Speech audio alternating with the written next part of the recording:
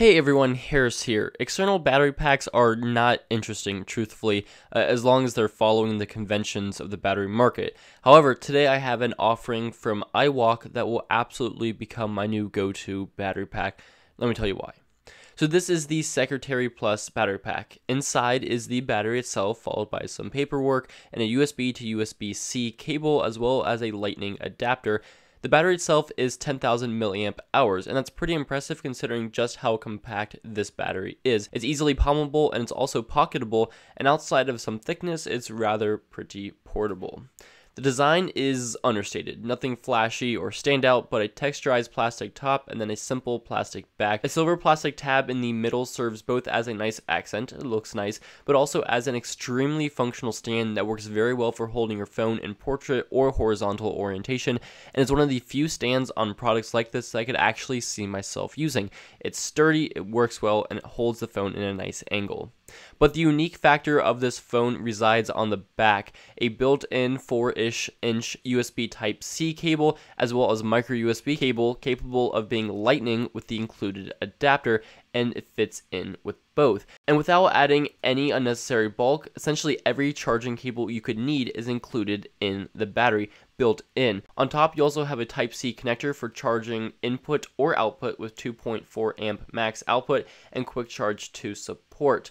The USB-A port has the same claim, and then the micro USB port is another option for charging the battery. So there are two options for charging the battery up top, and there are two options for output on top as well, plus all of the cables on the back. And this method allows charging of multiple devices at once, but you will be facing reduced speed after that.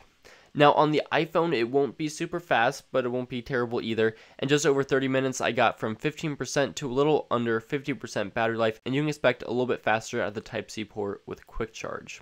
But this is a battery pack that really does it all in my opinion, and it seems seriously compact and portable for its battery capacity. 10,000 milliamp hours is not bad. That will provide multiple charges to your iPhone, and features all the cables you'd likely ever need on the go, and it gets 2 thumbs up for me, definitely. The only area it could improve would maybe be Quick Charge 3 for Android devices, and perhaps a more interesting design, but that's a secondary issue, and it's not bad as it stands, combined with the stand that I think is actually pretty functional, and this is a winner. Now they also sent over a thin, lightweight 8,000 milliamp hour battery with wireless charging capability, which is pretty cool. You can charge your phone completely 100% wirelessly, which you can't say often, but paired with 2 USB ports and a USB Type-C port, it's a great offering if you're looking for a thin, wireless charging portable battery that also has USB Type-C. It's pretty good, but you just have to be okay with the very slow charging speeds if you're going to go fully wireless, but it's a good offering if you want something that's going to slip into a back pocket or any type of bag